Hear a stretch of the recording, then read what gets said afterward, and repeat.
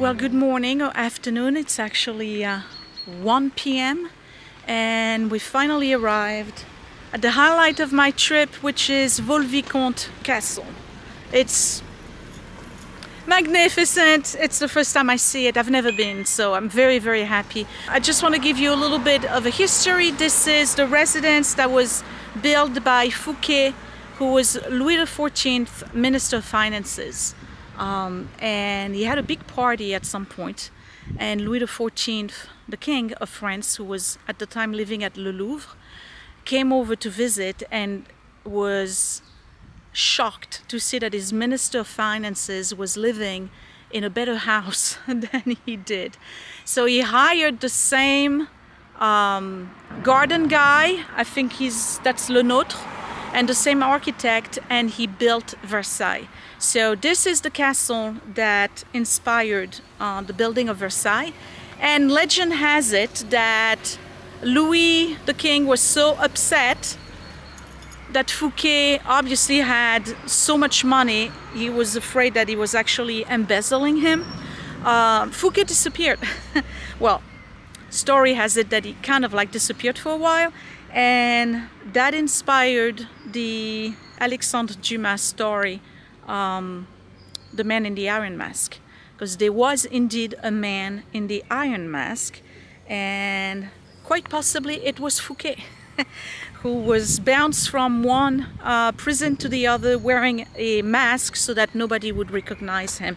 In the novel, if I recall properly, he's supposed to be a twin of the king, and they do like a switcheroo. But anyway, I'm going to turn the camera around, and I hope you enjoy this. We are visiting the castle and the gardens. I'm right at the entrance, and here's Vaux Le Vicomte. Let's zoom in. So this is the front entrance, but the prettiest part of the castle is actually at the back, where all the gardens, the fountains, and all of that is. So here's the castle. It's a huge property. Altogether, I believe it's 500 acres. So you would come in through here with your coaches. You know, they would stop there in front of the castle. Ladies would come down. Mom is all the way over there. And I got the tickets already. So again, you come in and we're going to see the first floor, which is the private apartments of Fouquet. We're going to see the living rooms and all of that, and I believe that we are going downstairs, and we're also going to see the kitchen. Yeah, so they would come in here, and you know this is a carriageway because of the big stones here on the corner. That would be to stop and redirect the carriage towards the center. And we start the castle visit with the carriage house.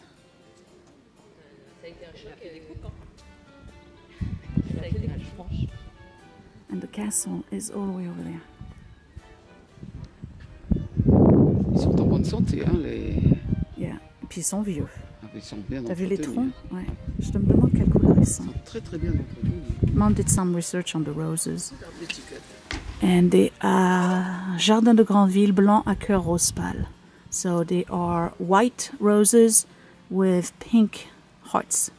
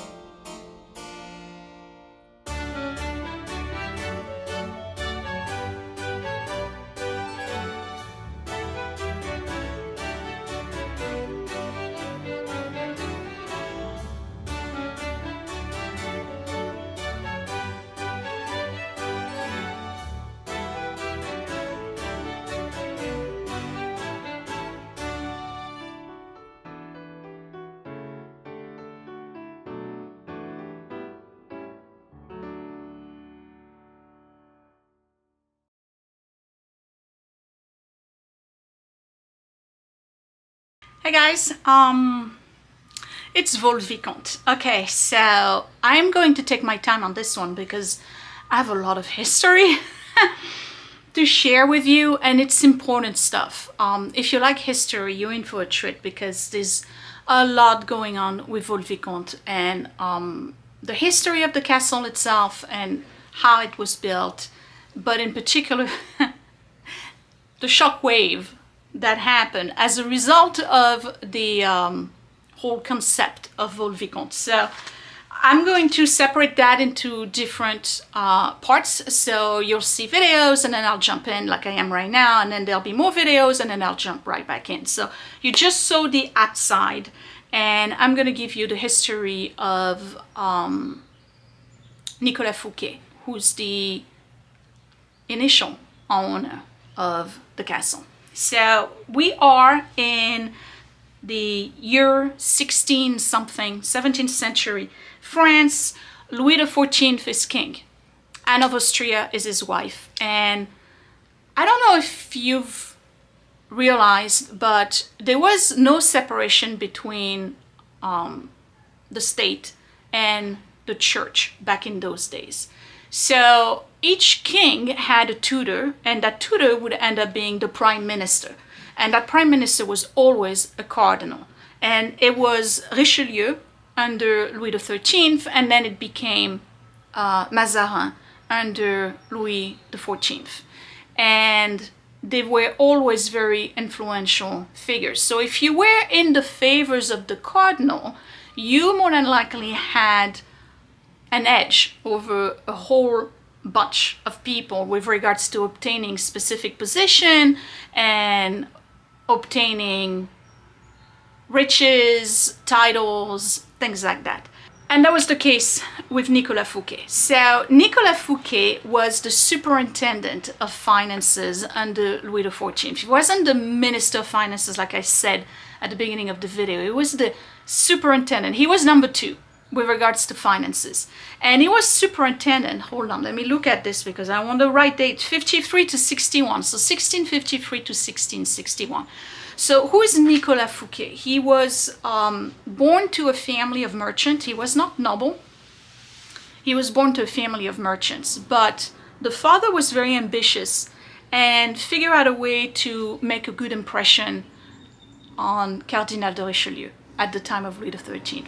And as a result, he was able to position himself with a lot of overseas deals. That was the time where France started to colonize the Caribbeans.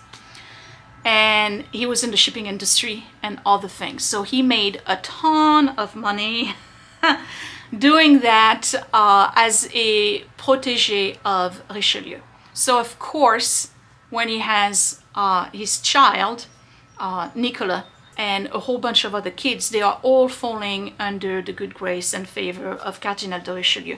It just so happens that he is also the father, extremely devout, and the whole family is very, very devout. Matter of fact, I think they had something like 8 kids, and only 2 of them did not join the clergy, and that would be Nicholas and his brother. So, but they were still very, very pious. And you will see when we go to the inside of the castle that Nicholas' bedroom had a lot of religious things, like a lot of big crucifix and religious icons, things like this. So the whole family is very much involved in the church, which at the time was really helping you in getting a position in society. So he goes to law school, and he happens to be good with numbers. So Richelieu puts him in, as part of his first jobs, puts him in a position where he's kind of overseeing the expenditure of money for specific wars. Now, Louis XIV was about to be king, and his father was a warmonger, and Louis XIV was way worse. He literally ruined the country with his wars. It was war upon war upon war. And in order to finance those wars, there had to be taxations and a whole bunch of stuff. So this is like the preemptive to where we're going when it comes to the French Revolution. Like, people had enough. Okay, this is 3 generations now that we're going from war to war to war. So he puts him in charge of overseeing a particular conflict and to see whether or not there was money that was being embezzled, taken out of the coffers of the state and misappropriated. And he did very well with that. And then Richelieu dies, Mazarin becomes cardinal, and because of his relationship with Richelieu and because of his talents already as a human being, and he's actually presenting very good, Fouquet. He's a gentleman, he's poised. Bottom line is that Fouquet is a charismatic individual and he's starting to become very influential. So after he did that little job for Richelieu with very good result, he's being placed as superintendent of finances. And his job was to oversee the financing of France, which at the time was an absolute disaster. They were in the red every year, year after year, because of the ongoing wars that Louis XIV was spending money on. And in a very short period of time, after reviewing the ledgers and where the money was going and who was spending what on where, he manages to not only balance the budget, but he also brings a surplus to the budget of the crown. And everybody was kind of shocked, actually. He didn't point fingers as to who was taking money, who was being paid double, where the waste was. He just started moving things around, and he was able to not only finance the wars, but provide the king with a surplus. So he got the favor of Louis XIV. At the time, it was a big deal.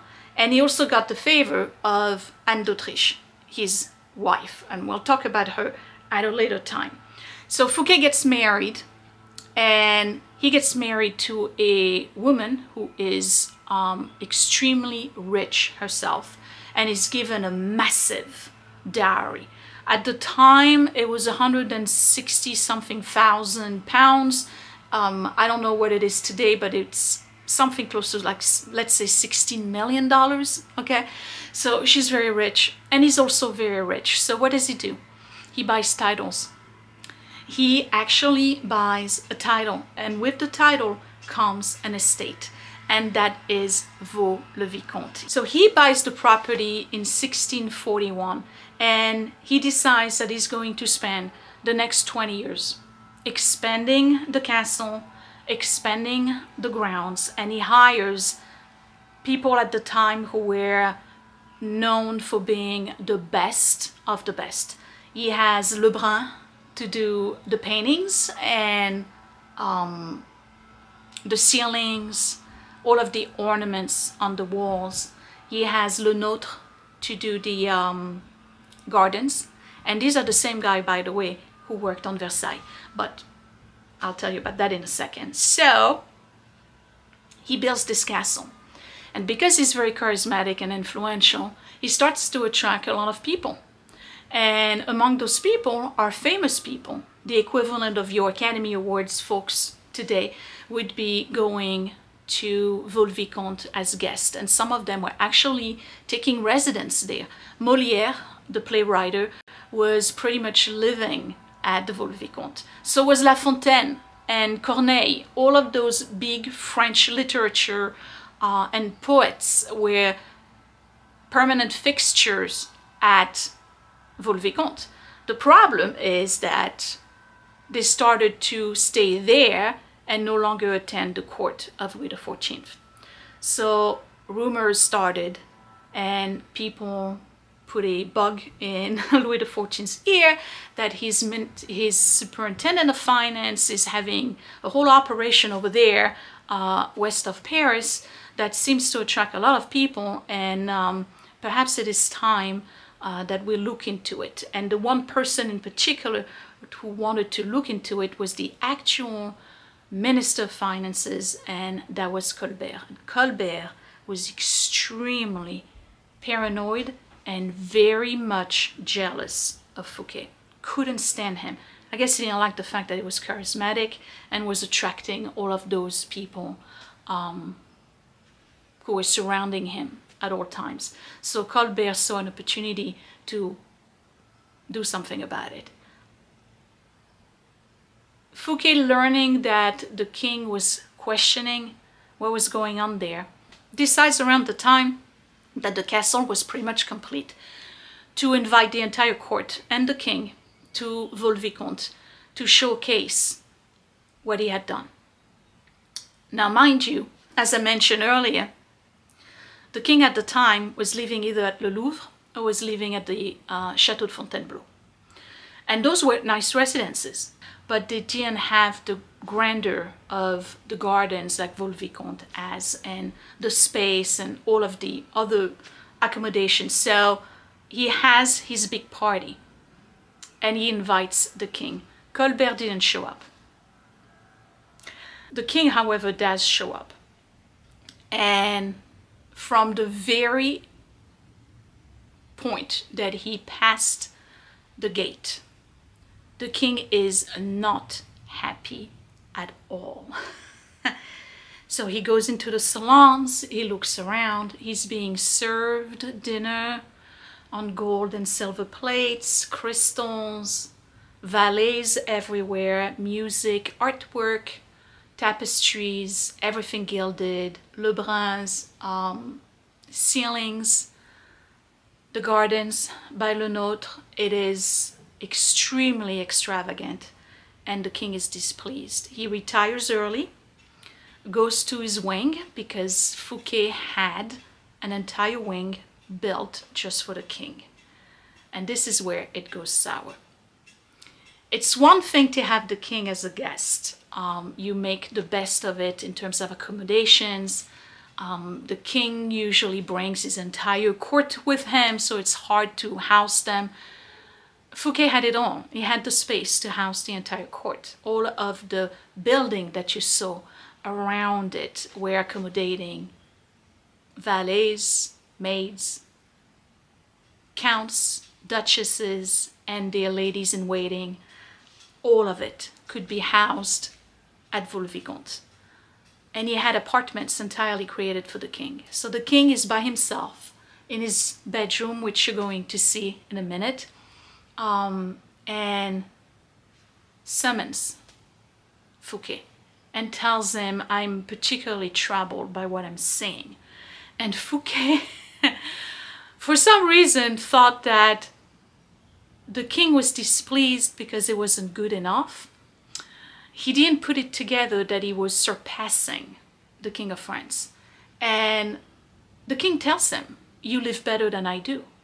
I have a problem with that. And here comes the biggest mistake of Fouquet's life. He looks straight in the eye of the king. And remember, he's very pious, okay? He's a man of faith. He's a good man, generally speaking. Nobody never had anything bad to say about Fouquet. He looks at him and says, but Your Highness, if it pleases you so, I give it to you. It is my gift to you. Now imagine you have a better residence than the king, and on top of that you willingly give it away. He didn't like that at all. He leaves the following day, goes straight to Colbert and tells him, I don't like it, something's up. Colbert takes this as the opportunity of his life to get back at Fouquet, and before you know it, accusations of embezzlement and stealing from the coffers of the king are being thrown out there, and Louis XIV has Fouquet arrested. And he was arrested in 1661, I believe. That was the year it was finished, because he started in 1641, finished in 1661. Guess who is being charged in arresting Fouquet? None other but a lieutenant of the Musketeer at the time, named D'Artagnan. So now you're going to start seeing the whole connection with the Three Musketeers and Alexandre Dumas. So D'Artagnan is being charged with arresting Fouquet. Fouquet was absolutely besides himself, doesn't understand why am I being arrested. But Louis XIV has a big problem. Remember, Fouquet is very influential and has a lot of friends. And one of his best friends is Aramis, one of the musketeers. And Aramis is actually the musketeer I have downstairs, the one, the bronze statue, is one of the 4 musketeers. Another friend of Fouquet is Anne of Austria, the queen herself. She was very close to Mazarin. Mazarin was extremely close to Fouquet. But once Mazarin died, his influence vanished overnight. And that's when everything started to unravel for Fouquet. One of the things that he did that he should not be proud of is that Fouquet tried to pay one of Louis XIV's mistresses to be a spy. And that's proven. He did that. He did pay tried to pay the woman who was one of the king's mistresses to be a spy. And there's a possibility that that was done on behalf of Anne of Austria. Because they were, remember, friends. Now, what kind of friends they were, I'm not going to get into that because that's neither here nor there. So what is Louis XIV doing with Fouquet now? He has a trial with 22 judges.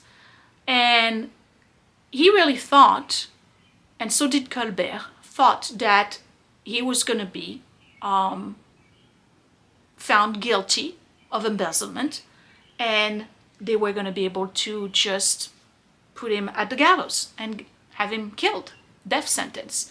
Well, except that only 9 of the judges agreed to a death sentence, and the other 13 said banishment. But banishment looks bad for the king, considering the influence that Fouquet had and all of his friends, because he had a lot. It wasn't just the writers and the, poets and all of that. He had a lot of friends. So he couldn't really banish him, meaning put him on a boat and send him to exile on one of the islands. He couldn't really do that. So he decided to give him life in prison. So it's now like 1665. The verdict is read and it is life imprisonment. Fouquet is taken away from Vaux Le Vicomte and sent to various prisons and kept under deplorable conditions. His wife was only able to visit once the entire time that he was in prison, and he stayed in prison until the day he died, and he died in 1680. So he was in prison for a good 17 years. So what does it have to do with the Man in the Iron Mask? Well, there's different stories about it. So the Alexandre Dumas story, The Man in the Iron Mask, is actually, it's fiction. The Man in the Iron Mask is the king's twin brother, who was the better of the twins. And Louis XIV was just crazy, spending too much money, ruining France financially. And they wanted to do a switcheroo. So that's the story. And of course, the Musketeers are involved because Anne of Austria is involved, D'Artagnan is involved, Aramis is involved. Possibly she was a lover of either of them. We don't know for sure. But that's the story under Alexandre Dumas. There's also people who believe that the Man in the Iron Mask was actually Fouquet's valet. The valet was allowed to go and visit Fouquet to bring him supplies. He wrote his memoir, he did a lot of things. Even though he was kept under deplorable condition, he still had access to a valet. But the king didn't want people to know where Fouquet was in prison. We found that out much later on, once manuscripts were uncovered. Technically, during the time that Fouquet was in prison, nobody knew which prison he was in. So the valet would be recognized in order for people not to put 1 and 2 together. Let's put an iron mask on the valet, and that way nobody knows who he is and who he's visiting. The other theory, the one I believe in, is that Fouquet was the Man in the Iron Mask. And he put him in an iron mask because he moved him. Louis XIV moved him from one prison to the other because it was really bad. It was a bad move to have Fouquet imprisoned for life, especially considering that Louis XIV dilapidated and scattered all of his belongings. Everything was taken out. The furniture, the art, all of it was taken out. Some of it was reacquired later on. But during the reign of Louis XIV, in order for him to finance more wars, he literally had tapestries that had gold in it. He had the gold removed and melted to finance a cannon. Silver candelabras were melted to do bullets or handle on guns. Louis XIV told people to literally pillage Vaux Le Vicomte and help themselves. So, and everybody knew that. It was a bad move, and he knew it. So he had him positioned in different prisons, in south of France, in north of France, all over the place. And in order for people to not know who was being moved, who was this prisoner with so many guards around him, they put an iron mask on him. And that was Fouquet. And that's what I believe. So that's the story of Fouquet and Vaux Le Vicomte. Now, Vaux Le Vicomte was by far at the time the most advanced castle. It didn't have running water or anything like this. It wasn't that time yet. But in terms of the lighting, in terms of the height of the ceilings, in terms of the way it was built, the way the apartments were separated from each other, the way it was just conceived altogether was so grand, so innovative that Louis had those three guys. I forgot the name of the architect. I'll put the name right here. And hired them to build him a castle. And that is how Versailles was born. Versailles is not a copy of Vaux Le Vicomte when it comes to the outside. It is a totally different architecture. But the inside of Versailles is very, very similar to Vaux Le Vicomte. So if you were to pick, do I want to go to Versailles or do I want to go to Vaux Le Vicomte when I'm visiting France? Pick Vaux Le Vicomte because I think you'll enjoy it more, and you'll see when we visit that there's really barely anybody visiting there.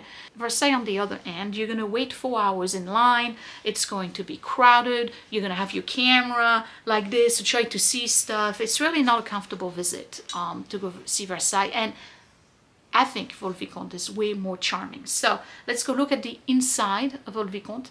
And when I come back, I'll tell you everything you need to know about the de Vauguet family and who is now the principal owner of the castle.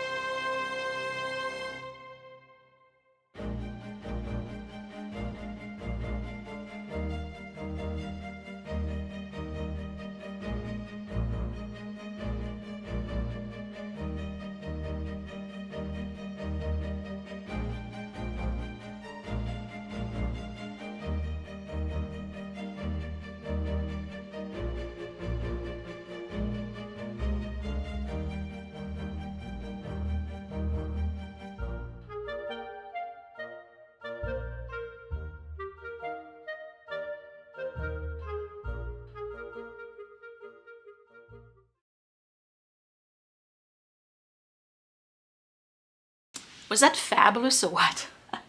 I'm telling you, Versailles is exactly the same way. So you're better off just go to Vaux Le Vicomte. It's fabulous, absolutely fabulous. So now you've seen his private apartments, and you've seen his bedroom, and you've seen the little rooms and the little apartments that were kept by his protégés, and that would be Molière, Corneille, La Fontaine. All of these guys, they would just, you know, squat basically and write their masterpieces out of those little écritoires desks that you saw, and the king's apartments. Okay, you saw that. No wonder the king didn't like it one bit. No wonder. So before we go to the gardens and the kitchen, because the kitchen is really fabulous, I want to tell you about the Vaux family.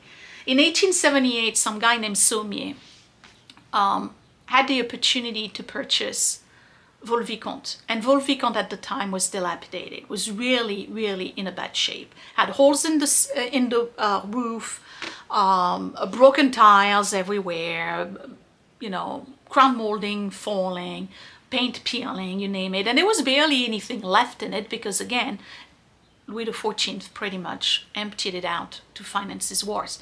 So he buys it and he makes it his life mission to rehab it. And of course he had money, so I think he was a banker. He had money, so he was able to do it. And then his 3 grandsons took over. And one of them, his mom married a guy named de Vaugué. These are all nobles. They had money too. So the 3 grandsons decides to take it over. And here comes a whole legacy now of 3 kids, 3 boys, who are making it their life mission to restore the castle to its original state, the way Fouquet intended it to be. Now they have more kids. Now the great-grandsons, still the Vaugué family and still the Vaugué names, are still doing that. And I think it's Patrick de Vaugué, I'm not sure, decides in 1968 to make it public.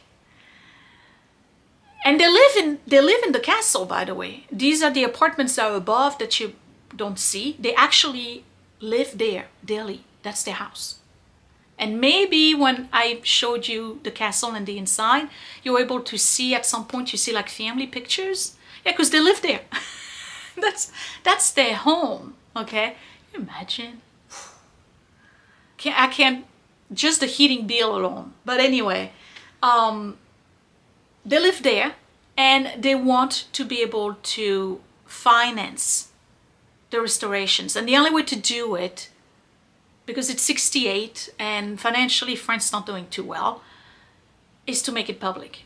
So now you open it as a museum and you open it as a, what is it, a 403B or whatever. So you can have a charity and you can have an endowment and all of those things. So money starts to pour in. People are actually friends of Vaux Le Vicomte. It's an actual association. You can donate to them. I'll put the name down below. Are doing that. They get fundraisers and the fundraisers go directly into the restoration of the castle. We're now in the 5th generation of 3 Comte de Vaugué. And they are just as passionate as their great-great-grandfather was, Mr. Sommier. They are dedicating their entire life to restoring the castle. And I can only imagine if you want to marry any of these guys or their children, I wonder if you have to sign a contract that, yes, you will dedicate your entire life to the restoration of Vaux Le Vicomte. Because I'll do it. I'll sign up for that. I mean, not now, obviously, but in my 20s, I would have done that. It's fascinating, really. And as a tidbit, when we went there, there was barely anybody. And at the cash register, one of the great-great-grandson, one of the great-great-grandson was actually manning the cash register. With his barber jacket, you know, very country gentleman. He was there, so we had a conversation with him and we talked to him.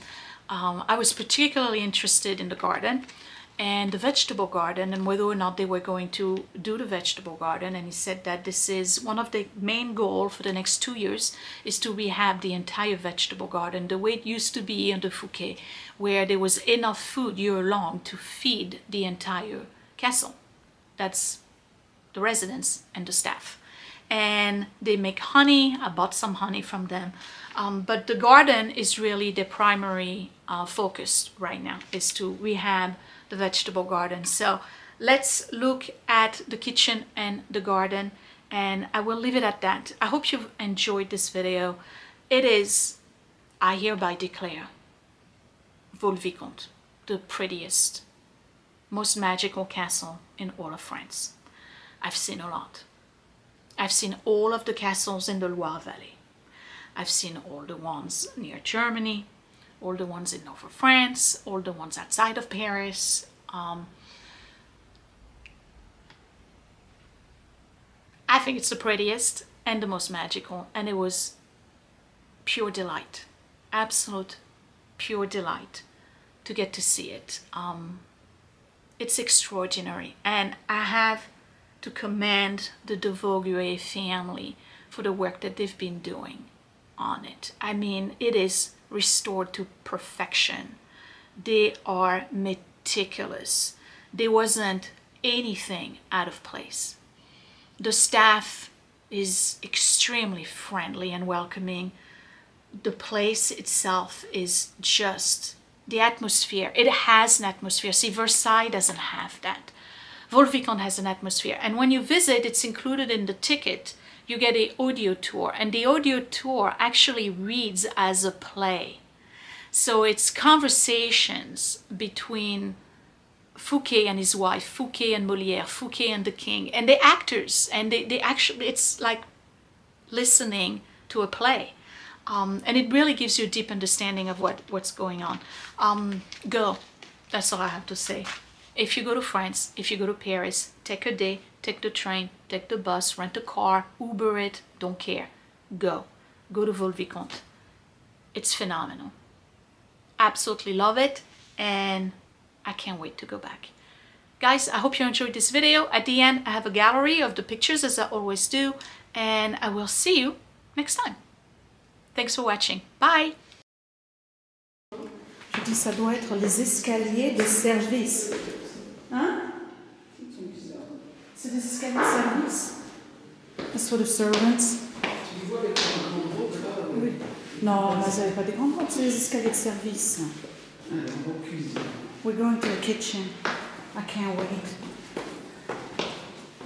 I believe, at least it's my opinion, that Vaux Le Vicomte is better looking than Versailles. All right. So the food couldn't possibly be hot by the time it got upstairs.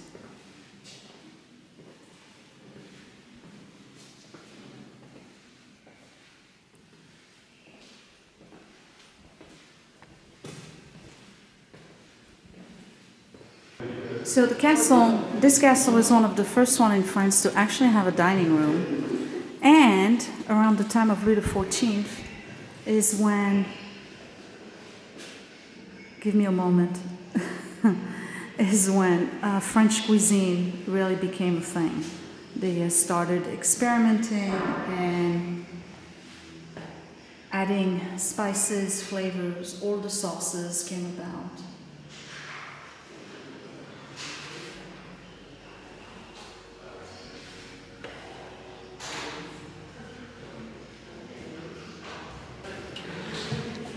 Ah, the wine cellar. It's really cold. Really, really cold. C'est superbe. Your mom is like, whoa. Oh, punaise. Oh là là là là là là. C'est magnifique, ce truc-là. So we saw a whole bunch of gilded stuff, and Mom goes to the cellar and she's like, oh, it's glorious. Il fait tellement frais, regardez. Yeah, the stalactites coming down, yeah. Puis le mec là qui... Yeah, he had to be freezing. Il devait se geler. Il devait se geler. Alors ils ont pas encore, tu vois la différence. Ceux-là, ils sont Oh, pas... j'ai de l'eau qui m'est tombée dessus. Ils Oui. sont pas encore oui, moi aussi. Ils sont pas encore percés, tu vois. Donc tu peux pas tirer le vin. Par contre, là, ici, ils sont percés en bas, tu vois.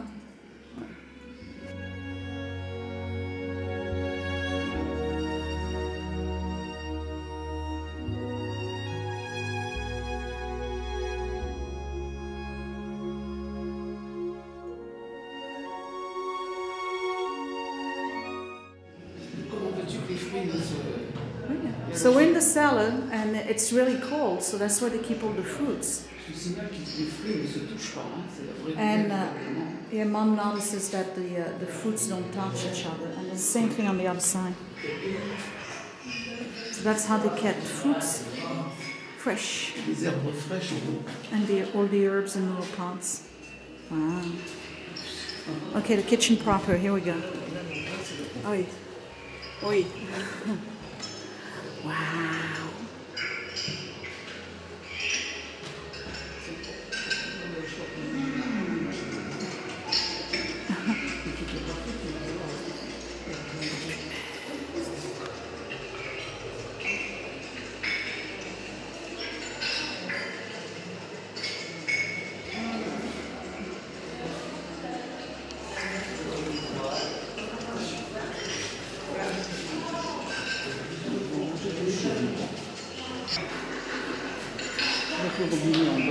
Là, ils font la lessive. Ils sèchent les sabots avec de la paille à l'intérieur. Et lui, il est en train de... Lui, c'est le boucher. Il plume et...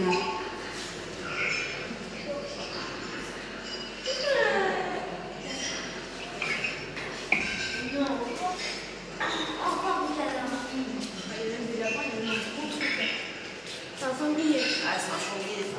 C'est un beau truc. Et un faucon.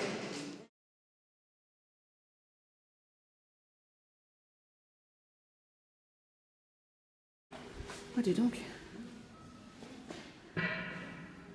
Now we're looking at the Museum of Coutures.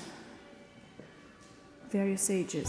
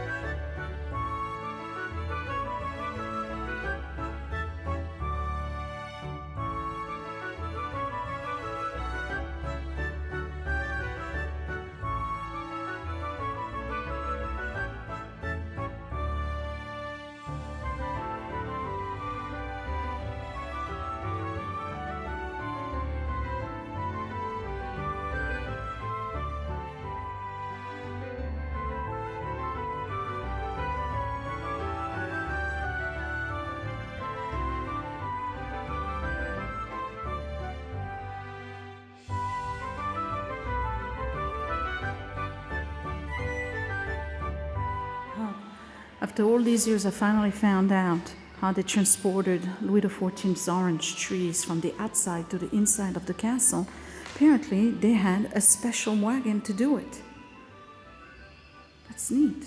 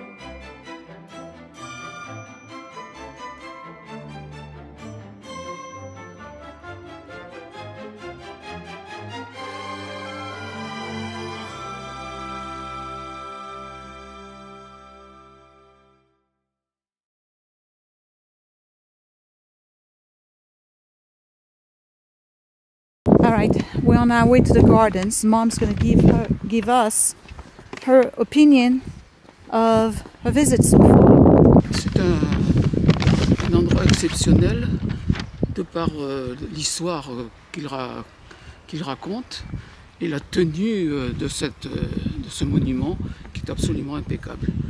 C'est propre, c'est bien entretenu, c'est superbe, quoi. Je recommande cette visite à tout le monde, tous ceux qui viendront en France. Difficile à trouver parce que c'est un peu loin de Paris, mais c'est absolument fantastique. Et c'est tenu par une famille qui vraiment a à cœur de garder cette immense propriété et de la restaurer dans l'état du XVIIe siècle. C'est vraiment superbe. I think that's a yes. Ouais. C'est tout? Oui.